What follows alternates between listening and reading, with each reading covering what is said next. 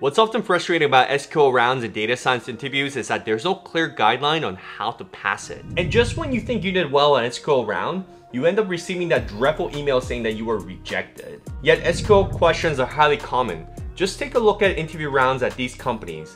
Notice how they all have at least one round that covers SQL. That's why in this video, I want to give an example of what is bad, good, and great response so that you too can succeed in landing top data science job like my clients.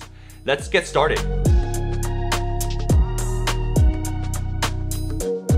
Now, to know how to ace the SQL round, you have to start by understanding what the interviewers are looking for.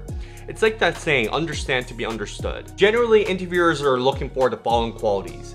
Did you get the correct solution? How quickly did you solve the problem? Did you write an efficient solution? Did you explain the solution clearly? And as a bonus tip, did you write a query with readability?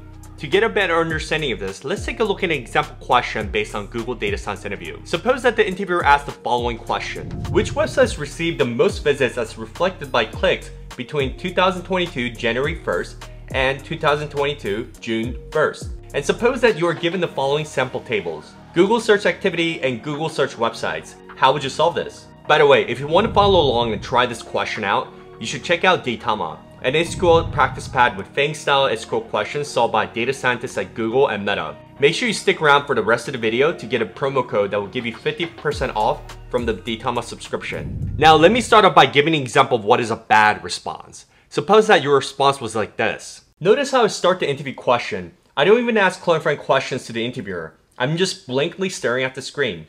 It's vital that you ask questions, especially if you're not sure, or at least give the interviewer a cue that you need a moment to think through the problem. I continue to remain silent throughout writing the query, and eventually I ran out of time, and I end up with an incomplete solution. If your response is just like this, the interviewer will most likely reject you because of the following reasons: deviated from what was asked in the question, incompleted the problem, failed to provide any explanation on the query. Now let me show you a good response.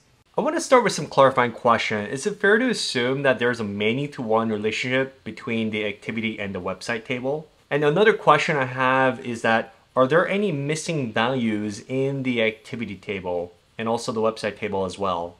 Notice that I start off by asking clarifying questions to the interviewer. This ensures that I clearly understand the problem. Okay, so let me go ahead and start this problem, and as I'm solving it, I'm going to explain my thought process out loud.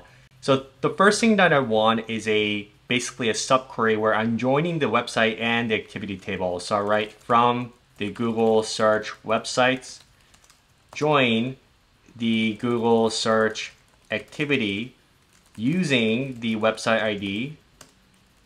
And this is going to be where the website ID is in the select event ID from the Google search activity, and where the event type is equal to clicked,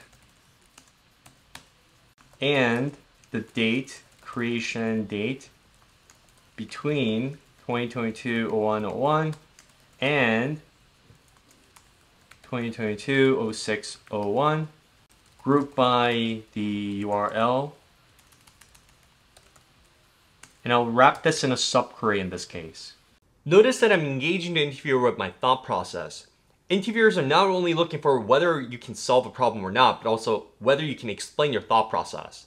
After all, data science is a collaborative work, not an individual one.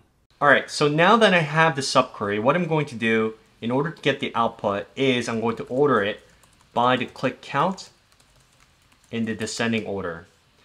So when I run this, yes, I get the right solution. This time around, I actually complete writing the solution in time, which is vital in order to pass the SQL round. So the solution from the good response becomes this. I use joins to merge the website and activities table using website ID. Then I filter the table by filtering on date and event type. Then using group by, I aggregate the filter table by counting the number of rows per URL. Then I output the table by the descending order of the click count. Now, if this is your response, the interviewer will give you a pass on the SQL interview with the following remarks. Completed a solution in time, explain the thought process clearly, but you could write a solution that is more efficient. So although you might have achieved a good response, if you really want to maximize your chance of being selected over all other candidates and your compensation offer, then you have to make every detail count. Let's take a look at a great response. I'd like to start with some clarifying questions. Are there many-to-one relationship between the activities and the event table? And secondly, are there any missing values in those tables? Similar to before, I start off by asking clarifying questions. Alright, so let me explain my thought process as I'm solving this. I know right off the bat this is going to require some complex query, so I'm going to use CTE to solve this. So the first thing I'm going to do is I'm going to have a website click CTE. And within this CTE, I'll have the website ID.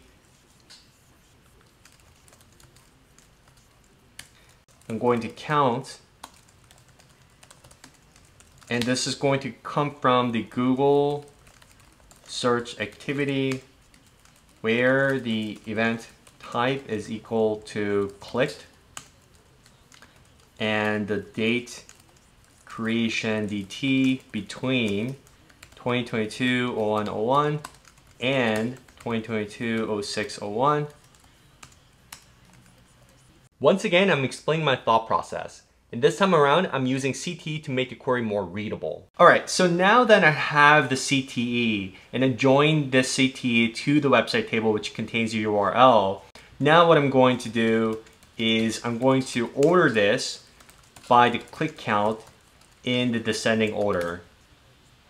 And when I run this, right on, I get an awesome solution. And this time around, I breezed through the problem, solving it in much less time than the attempt that received a good remark. So in finality, the solution from the great response looks like this. Right off the bat, you'll notice the query is a lot more readable because instead of using nested subqueries, I'm using CTE to break it down. And unlike the solution before, instead of joining the website and the activity table, then applying filter using in, what I do is I filter on the activity table first, then join that smaller table to the website table, then apply group by. And as a bonus tip, I add comments to make the query more readable. If this was your response, the interviewer would give you a perfect score, given that you completed the solution in time, explained your thought process clearly, and wrote an efficient, readable query. So my friends, I hope you found this video helpful in terms of giving you an example of what is a bad, good, and a great response so that you too can pass the data science interview. Now, if you want to practice more SQL interview questions for your upcoming data science interview, make sure you check out Daetama and enter the promo code LAUNCH50 in order to get 50% off on the monthly subscription. The offer is valid until the end of June 2022. I enjoy sharing this content with you, and I'll see you in the next video.